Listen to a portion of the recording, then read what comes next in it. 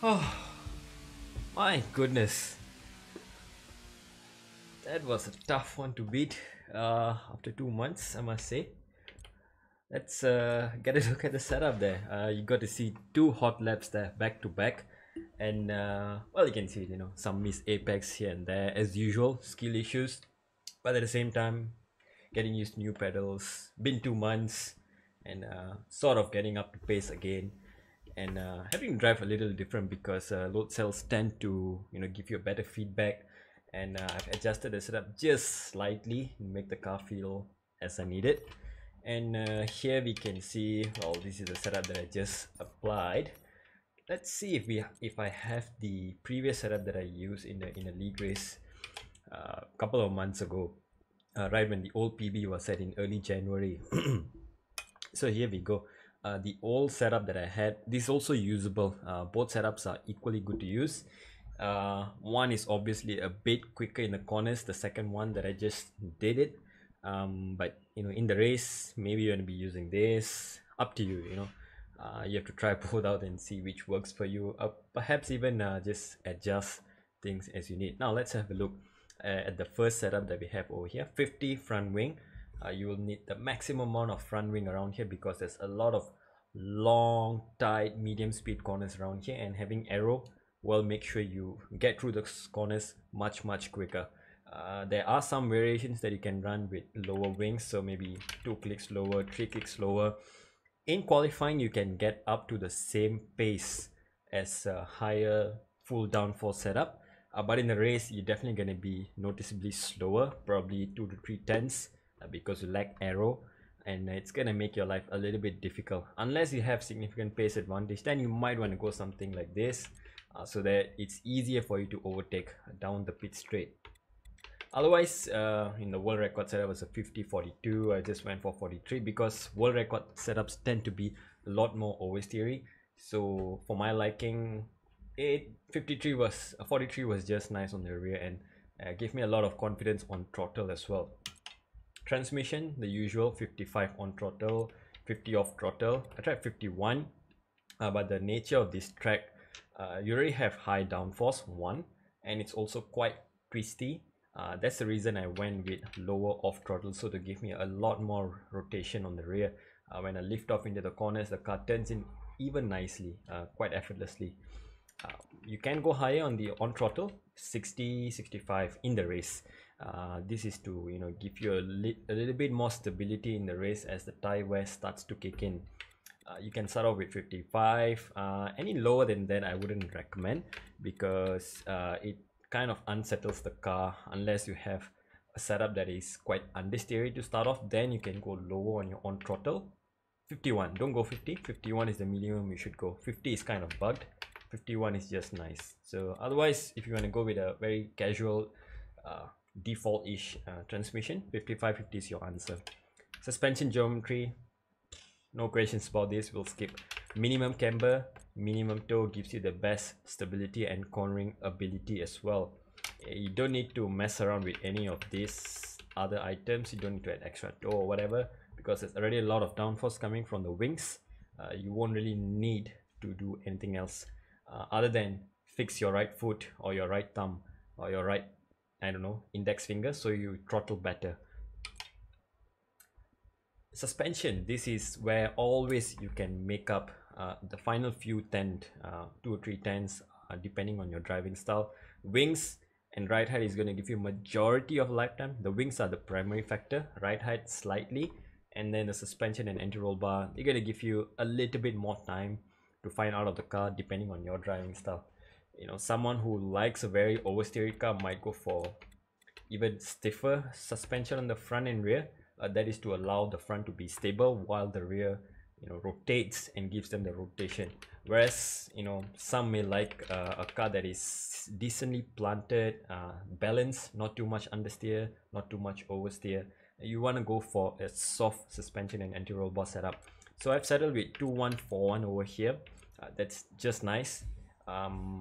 Increasing the anti-roll bar will give you a bit more better, less snappy exits. So if you're getting oversteer on exits, you might want to increase the front anti-roll bar first and try that out. Or you can even increase the rear wing. Either way will increase the stability of the car. A front suspension, if you have entry understeer, you want to reduce it, but be careful in the higher speed corners, which there aren't many here. You might get a bit of instability throughout the lap. If you increase this will reduce the turning that you get at the corner entry, but you may need this if, let's say, your overall setup is very oversteery. So this might help you. You start off with this ride height. Don't go any lower than 4. You really start to lose a lot of time. If you're running 60 Hz, 60 FPS, then you're fine with this at 10.5, is it? The end of sector 1, that fast blind left-hander. That corner is very RNG if you're not running 60 FPS. So you might need to run higher ride height if you are on, let's say, 75, 90, 120 Hz or whatever. If you're on 60 FPS, you can run quite a bit lower. This will give you a lot more cornering speed in this tight circuit. 4.5 is my preference. You can try 4.6 also. It gives you a bit more rotation on the rear in the high speed corners where there might be a hint of understeer, but you don't really feel that much unless you have a very understeery setup. Brakes 150 as always, no questions about this. Tire pressures in the race, you want to go with all minimum. The reason is tire temperatures around here are such a pain to manage. So start it off at minimum. You will be good to go till the end of the race. Qualifying, keep it minimum.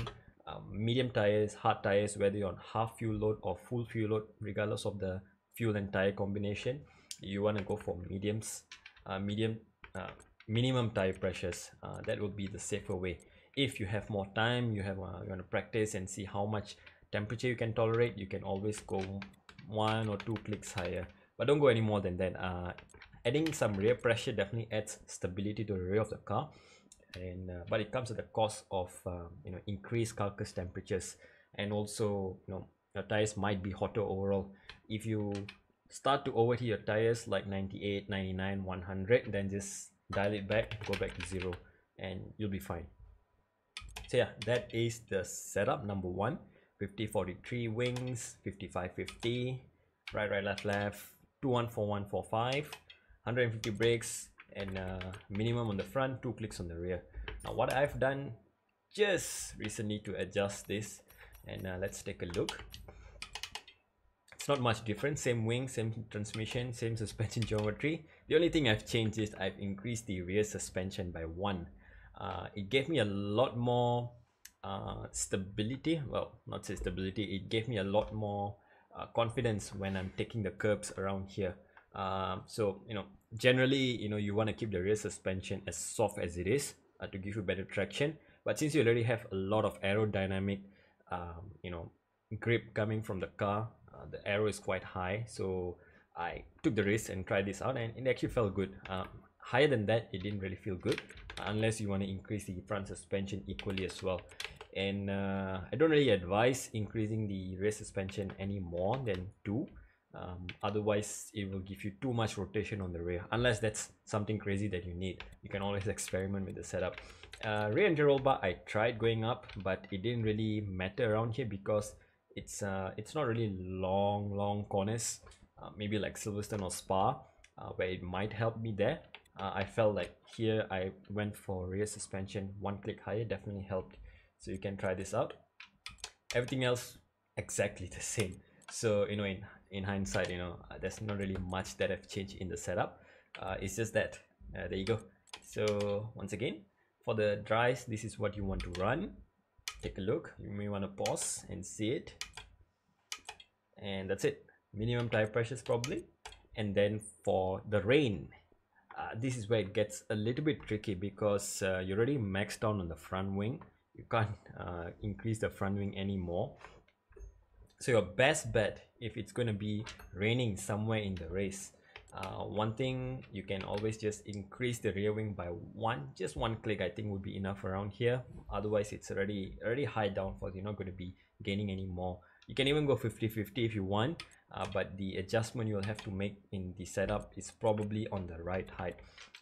Go 1 click higher on the front right height. That will give you a bit of ground clearance in the wets.